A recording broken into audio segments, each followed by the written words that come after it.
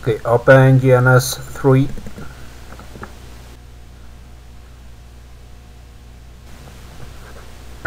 Cancel.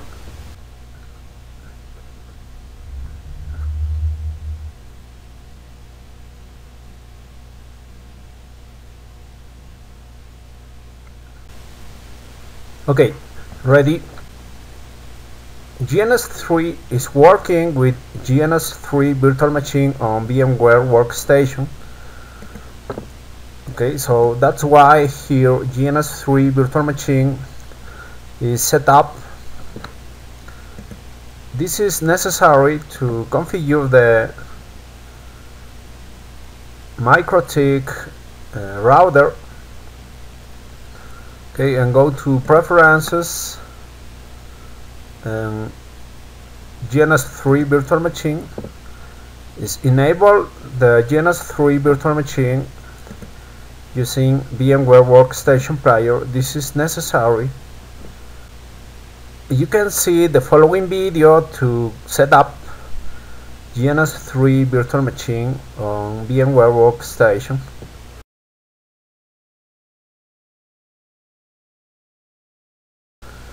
Okay, new project.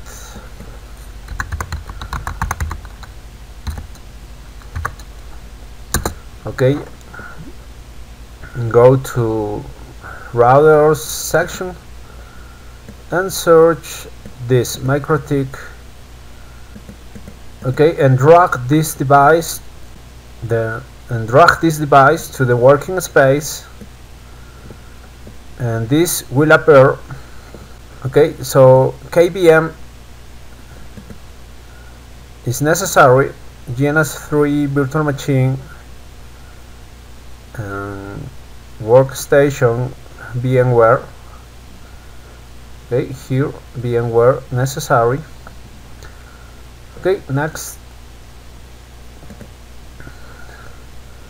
The only option is run the appliance on GNS3 virtual machine. Next. Okay, next. Okay, there is a lot of versions. 6.41, 6.40. So you need the image, and go to Mikrotik official page and download an image. Mikrotik.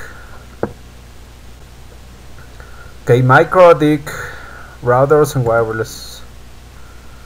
Okay, at mikrotik.com, and software. Okay, and download archive. Long-term releases. You can download one of these, but stable, you can download 6.43. You can download the 6.43.8, .image, .zip, img, and zip. Okay. Go back to downloads and download WinBox 3.18. Okay. Okay, ready. Okay, and note that 6.43 is not here. Okay, and you can add and create a new version, 6.43.8. Okay, and down here is ready. Select this and import the image.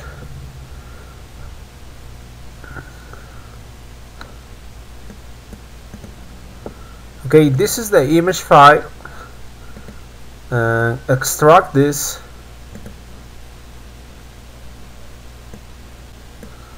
Okay, and this directory, select the disk image file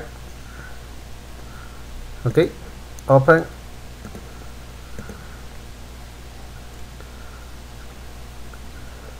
Okay, ready to install on green, and next. Yes. By default, the quick emulator. Okay, by default, and ready. This is the RAM 128 and other settings. KVM necessary. Next. Finish. Okay. Right click and configure template.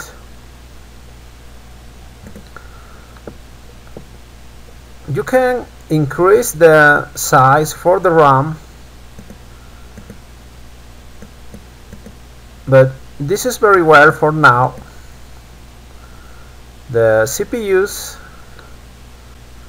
okay, but these default settings will work very well, okay, including the symbol will be a router firewall, okay, not problem with this.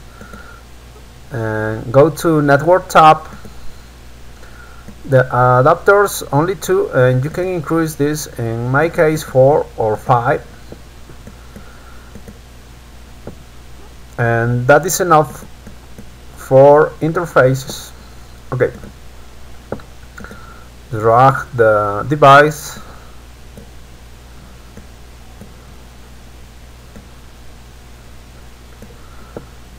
go to end devices,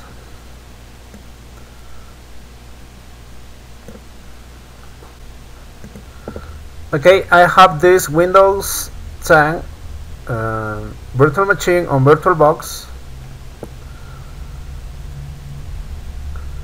Okay, and you can set up a virtual machine on VirtualBox following all the steps in the next video.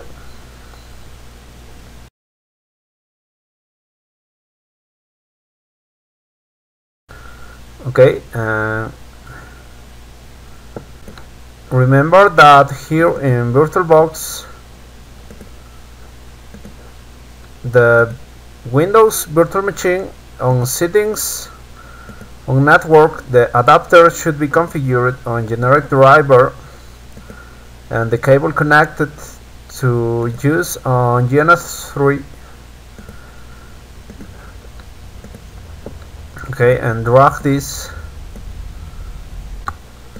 and connect one Ethernet interface, the first one, to the VirtualBox virtual machine, and start all devices.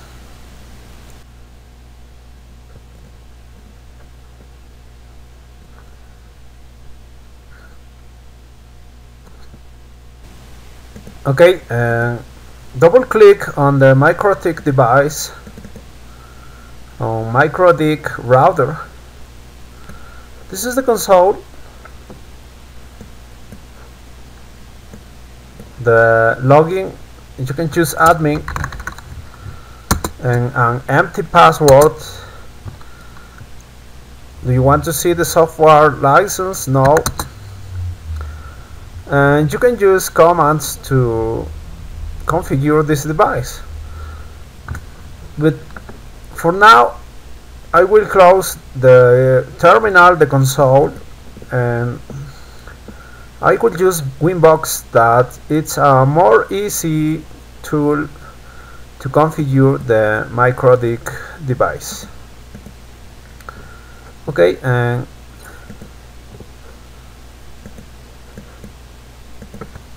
go to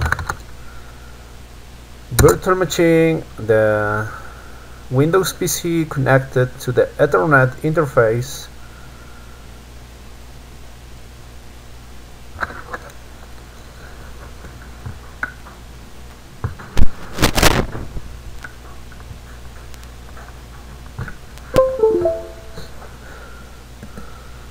Okay, and insert a USB device.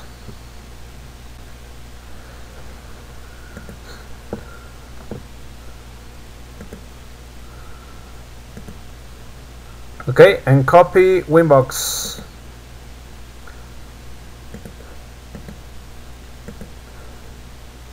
Ready.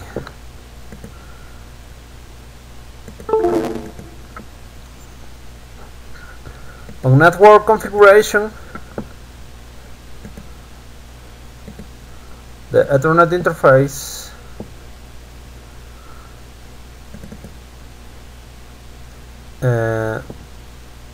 you can use DHCP client. Okay, not problem. And okay, I will demonstrate that the Mikrotik device is not configured with an IP address. Okay.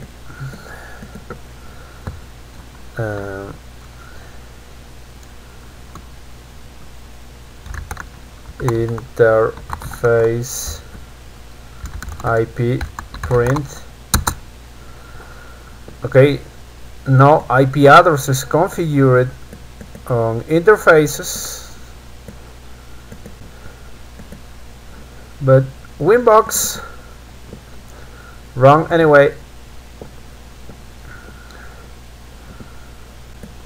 Here you can enter the IP address of the device, but the device does not have an IP address.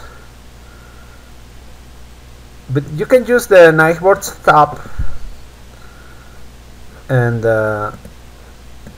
WinBox will detect the neighbor, a directly connected neighbor. Okay, and you can select the MAC address.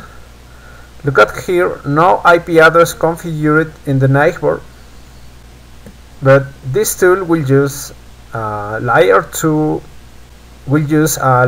protocol to detect the neighbor.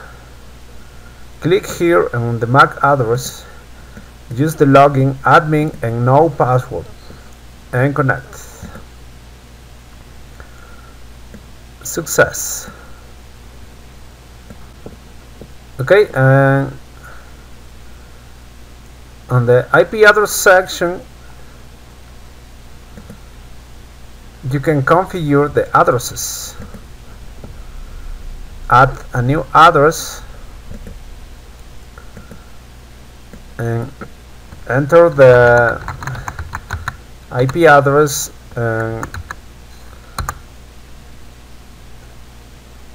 in the CIDR notation. For example, 24 for the subnet mask.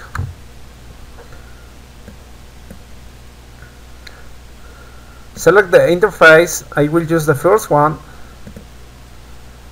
and apply. Okay, ready. IP address configured on Ethernet 1. Okay, and you can go to create a pool for DHCP server. Okay, add a new pool. The name pool 1. The addresses, use the range. For example, from 100 dash to 150. Apply. Okay, ready. The range of IP addresses available on the DHCP server. Go to IP DHCP server. Okay, add a new DHCP server. DHCP1, and choose your interface. Okay, Ethernet 1. You can modify the list time. Only 10 minutes. I prefer, for example, 4 hours. Okay, for the list time. and choose the pool number 1. Okay, remember here is the range of IP addresses, available IP addresses, and any other options by default apply. Okay, finally on networks, add your network, the network address, okay, and the subnet mask 24, the prefix, CIDR notation, okay, and gateway, net mask, DNS server or servers.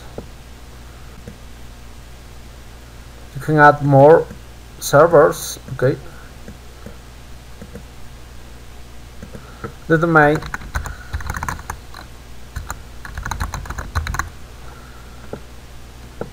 and other options, but this is enough for me. Apply. Okay, go back to DHCP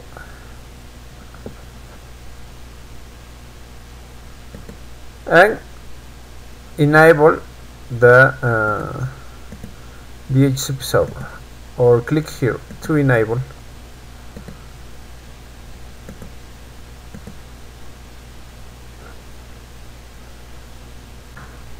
Okay, and go to client,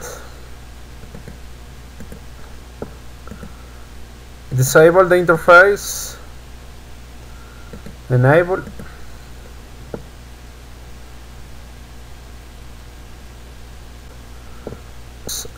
and you will receive the IP address configuration on the client that you can verify on the command line interface, ipconfig all. Okay, this is the interface, domain, IP address, subnet mask, the list time 4 hours, okay, obtained expires, the forwarder, DHCP server, DNS, success,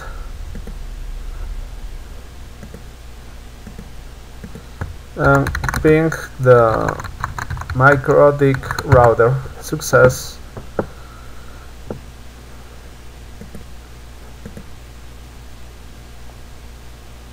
Thank you very much.